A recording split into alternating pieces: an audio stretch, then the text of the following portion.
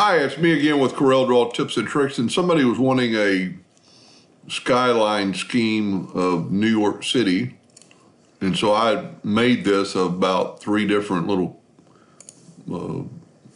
drawings that I'd found on the internet. But I've shared it on my Corel Draw Facebook file share page under Files. And if you're not ever interested in New York City, this would be very easy to manipulate and also make it even better. After I've shared it, I thought this one kind of looks like a Coke bottle.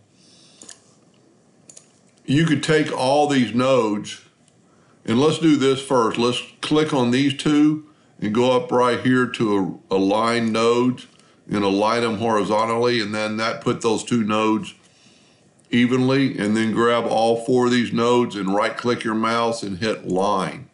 So now we've got lines. Now we can take these, we could take all these nodes and add nodes to them. Of course, if we got nodes down here we don't need, but that's beside the point. And actually I'm going to take and make these a line so it's straight up and down. Don't really need these nodes in the middle. It won't really hurt you, but I'm going to delete them. And then you could take these nodes and change them around. Let's make sure they're all lines. So we're going to right click and turn them into lines. That way we're going to get good lines. And let's set our nudge factor on something little. Let's see how wide this is. Get your parallel dimension tool out and go from there to there. It's less than 1/2 of an inch. So let's set our nudge factor on 0.125. And then we'll take our nodes and we'll take this node and we're going to click it in with our right arrow button. Click that one in with your left arrow button. Don't really worry about these 2 yet because we can align these vertically and get more of a shape of a building. And then you could, just play at will to whatever you want to do. Let's take all these nodes and move them in with the right arrow. Whoop, I grabbed all of them. Just grab the one side. And then you could actually take, you know what, probably the easiest thing to do, let's back up here. What I would do in this situation, whoop, put it back like that. Let's take our 2-point line and draw from here to here. Draw a line and actually smart fill this building in. So now we can probably get it over here and manipulate a little bit better. Let's move this whole thing out of the way. Let's put this in the center of the page. Let's left click, right click. And then that way when we change one side, we can just don't have to worry about the other side. I'm going to show you just in a second. So let's just, let's align these 2 nodes. So vertically.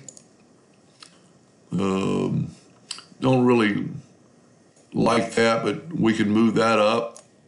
Take those 2 nodes and align them horizontally so they're even. Then you could actually take this node and move it out. Maybe you can delete that node. You could add more to it. We can just delete that node. Let's go here and align those horizontally. Maybe you can take out that node. And then what's cool about this, we only had to do one side. Our building kind of looks lopsided on this right here. Let's align these vertically. There we go. Now, let's hit P. I had one node selected. Let's click and let's just hit P, put it in the center of the page. Let's take a 2-point line, hit P, put it in the center of the page. And what I'm going to do, I'm just going to take the virtual segment delete key and delete that side. We can delete our line now. Control D and make a duplicate. Get to that handle and move it over.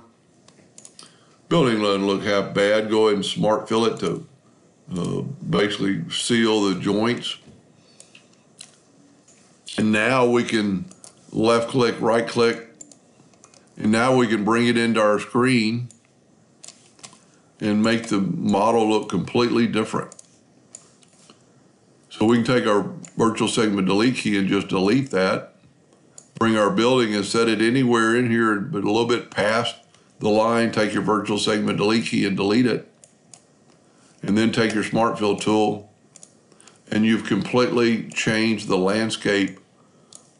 It doesn't look like a Coke bottle anymore.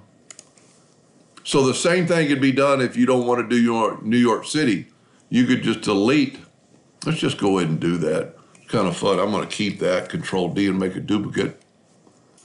Go ahead and delete all this so we won't get confused what's real.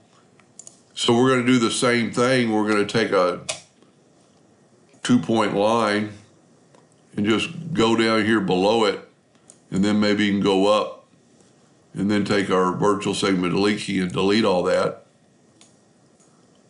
So what we're doing is just getting rid of that landscape. And I'm going to go ahead and Smart Fill it just so we don't have to worry about those nodes. Smart Filling welds them together basically.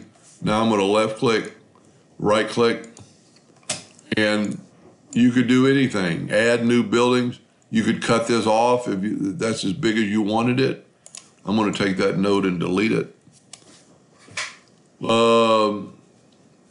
Let's say you like your new building right here.